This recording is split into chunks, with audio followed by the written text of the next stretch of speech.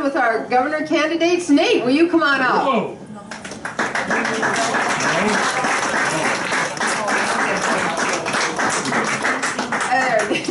Okay, thanks, Nate. It's good to see you guys. Thank you so much. It's good to be back in Maquoketa. I want to thank and acknowledge State Senator Todd Bowman again. Todd was one of the earliest supporters of my campaign. You guys are in great hands with Todd Bowman as your state senator, and we could use about 6 more Todd Bowmans in the Iowa Senate.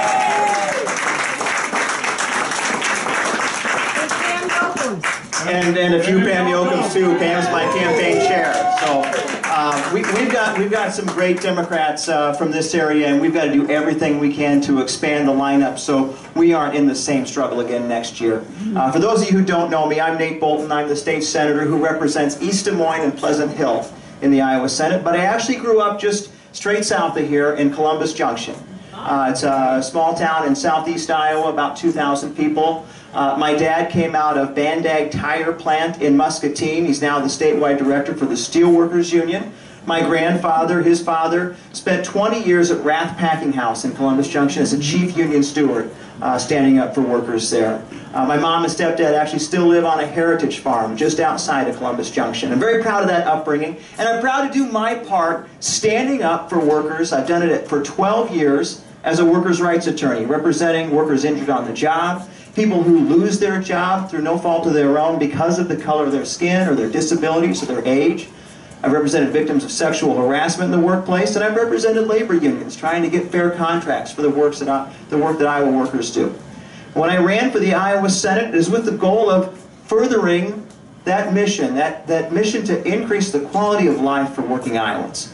But of course, when I got there, we had Terry Branstad and Kim Reynolds with full control of state government, and really with an incredible opportunity to do some great things for our state. Think about the incredible opportunity that comes with having full control of state government.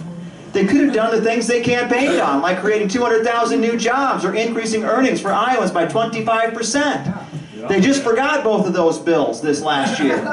Right? What did we see instead? We saw an agenda that fixated on holding back and taking away. They did it at every turn. They told those answering the sacred call of public service, our teachers, our firefighters, our police officers, our public health nurses, our road workers and social workers, that they are entitled to lesser and fewer rights in the workplace than every other worker in our state because they answer that call of public service. They decreased access to quality health care for Iowa women. They've privatized Medicaid. They shut down 2 of our state's 4 mental health facilities, doing nothing to replace the lost services. They've made a mess of our budget. They've raided rainy day funds. They have gone through mid-year budget cuts and permanent budget cuts. We've lost over 1,000 DHS workers during the Branstad Reynolds administration, at a time when we've had 2 children die of starvation. Yeah. I talked to a man who was in the whose brother was in the Clarinda facility for mental health at the time it was closed down. Within 3 weeks, his brother was dead because there was literally nowhere for him to go. They had to put him in a nursing home.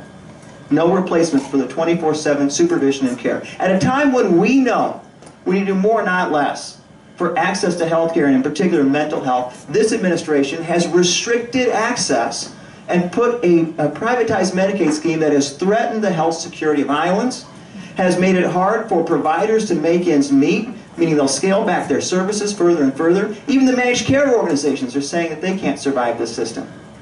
Look at where their priorities are, and they're bragging about these things. Kim Reynolds, in her Condition of the State address, bragged about that public sector bargaining bill and her infliction of more pain beyond it by telling 2,800 state workers they're no longer going to see overtime pay for overtime work.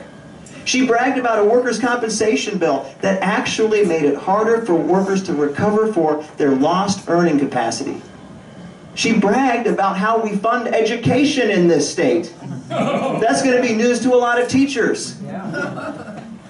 Think about what they believe these things are achievements. When she was asked about their budget cuts, she said there's no loss in services because of their budget cuts.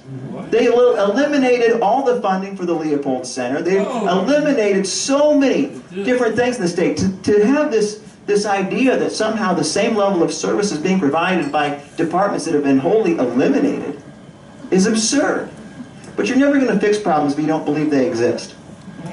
And Todd Bowman and I have been on the front lines fighting them every step of the way on these things that have been so hurtful to our state, that have shown the wrong priorities. We were there fighting all through the night. I was proud to lead Senate Democrats till they literally shut off my microphone on that public sector bargaining bill. Thank you. Thank you. I truly believe it. I believe this 2018 election is a fight for the soul of our state. We're going to determine Iowa's long-term future with what happens in this election. But we're not going to win that by simply talking about the things we are against. Because yes, we've shown we have steel in our spine, resolve in our spirit, and we stood up to this agenda. But if we have the opportunity, we have to share with every single Iowan, our friends, our neighbors, our co-workers, that their livelihood, their way of life is on the ballot. And we have a positive vision forward. Think about what Iowa can look like if instead of threatening the security of the retirement of public employees in the IPER system, we actually expand opportunities for retirement investment for Iowa workers. I proposed a Retirement Savings Iowa bill that would give access to public managed retirement for people in small and local employee situations. I pushed an equal pay amendment for us to do everything we can to equalize the wage gap in our state. I proposed paid family leave, a benefit that can help. Thank you, yes. Applaud that if you'd like. But we can have paid family leave as we talk about the skilled workforce we need for the next generation to stay in Iowa and recruiting it to Iowa. We have to lead the nation in these things.